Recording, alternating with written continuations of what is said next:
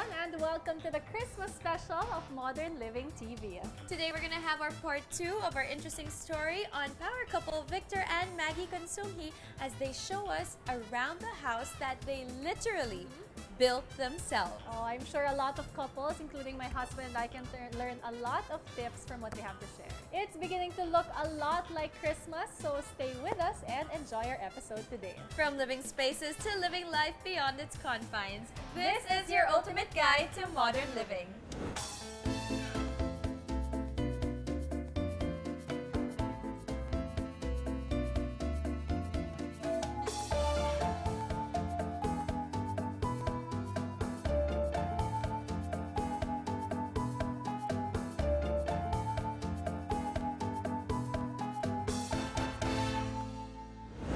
What do you do when you've reached the top of your game?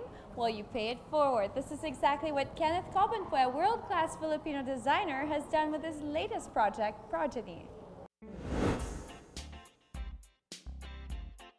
Because of his breathtaking work and inspiring vision, Cebu-based furniture designer Kenneth Cobonpue has long put the Philippines to international consciousness.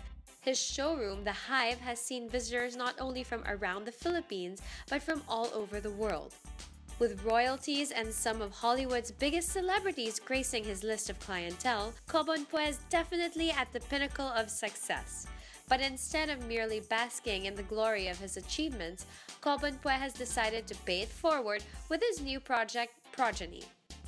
Progeny is a scientific word for offspring, and kind of like to think that I had a contribution putting the right DNA, in these designers.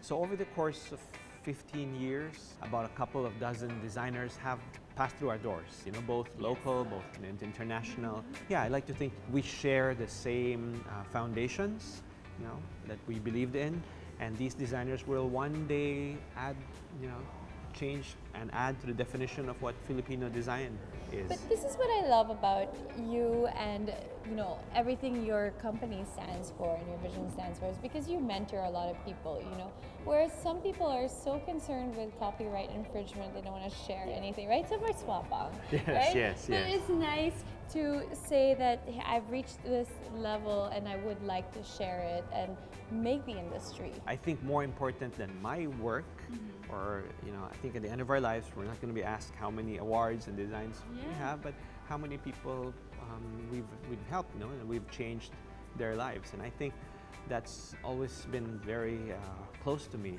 But before anyone can be a part of this project, Cobonpue has 2 strict requirements. So there are 2 things that I look for. One is that the person is willing to put in a lot of work, because design is a discipline. I've seen a lot of people with a lot of talent, but they don't have that discipline, that work, and you can only learn and you can only go so far as what you're willing to put into it. And the second is that creativity is fantasyful, that thinks out of the box. When confronted with a problem, you'll never say that you can't do this, always find a way, a solution. And first on the list of Cobonpue's Progeny is designer Neil Felipe San Pedro. So this is the collection. Hi Neil, hello. Hi Steph. How are you? I'm wonderful. Thank you for coming. Yes, I met you a couple of years ago, and how have you evolved? Wow, amazing. It's been a wonderful adventure, and then I'm really honored that Kenneth has opened his doors for my first solo show here. Tell me a little bit more about how you guys work together. Neil was my student at UP when he took up industrial design.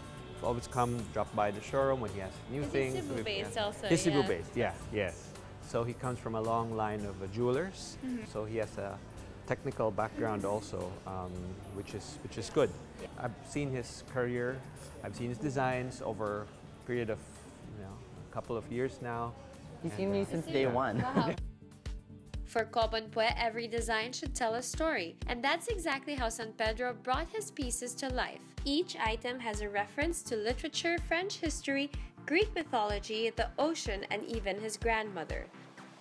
San Pedro is just one of the many talented Filipino designers that Cobonpue sees will further engrave the Philippines onto the map of the design universe. And with a mentor like Cobonpue, the future is looking bright for Filipino design. I'm going to ask this question just to finish this up to both of you is, where do you see Philippine design going? I think the future for Philippine design, it's about the global stage already. We have other designers slowly getting into the global stage, like Amina Arenas, like Ken Samudio. So it's really exciting because it's in the golden age of design, of the Philippine design.